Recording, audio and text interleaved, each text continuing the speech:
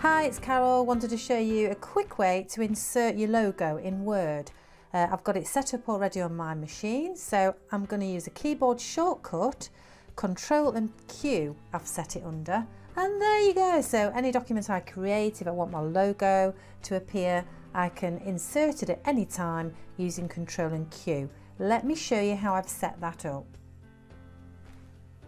So the first thing you do is insert your logo.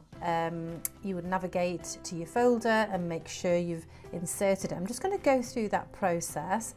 So there's my logo already, ready for me to insert. It comes in the wrong size.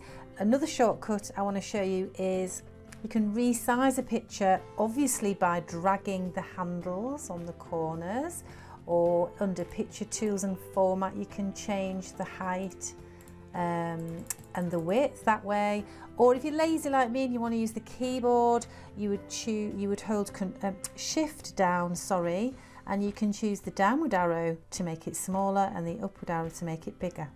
Well, I'm just so lazy, I'm just going to use shift and the downward arrow, and unfortunately I have to take my hands off the keyboard to drag it to the corner, but that's okay. So what I'm going to show you now is how you can then add your logo into what's called the Quick Parts Gallery. So with your logo selected, you go into Insert off the menu and choose Quick Parts. And you want to save the selection to the Quick Parts Gallery. There's loads you can do in here, but I'm just quickly demonstrating how to insert your logo.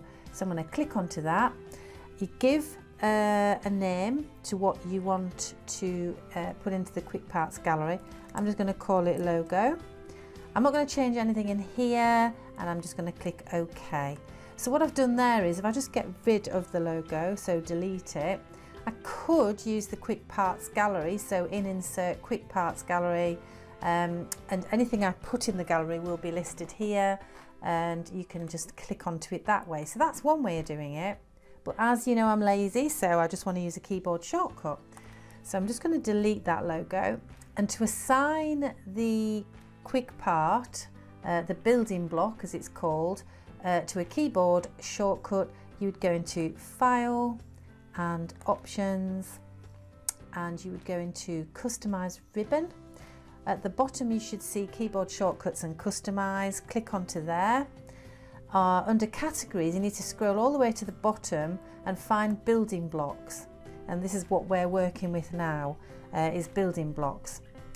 In the building blocks section here on the right hand side, you just need to find the name of the object you put into your Quick Parts Gallery. So I'm just going to click into that side and type L off the keyboard. It takes me down to the L's, and there you can see my logo. Because I've been playing with this earlier, it already has a shortcut key assigned to it. But what you would do is, with a new one, is click into where it says press new shortcut key, and just on the keyboard type the shortcut key that you want to use, and make sure you're not overriding one, like there's so many of them already in existence.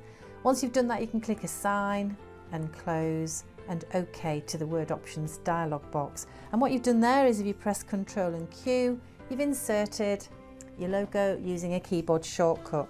There you go, that's the tip for Friday. Have an amazing weekend. Bye.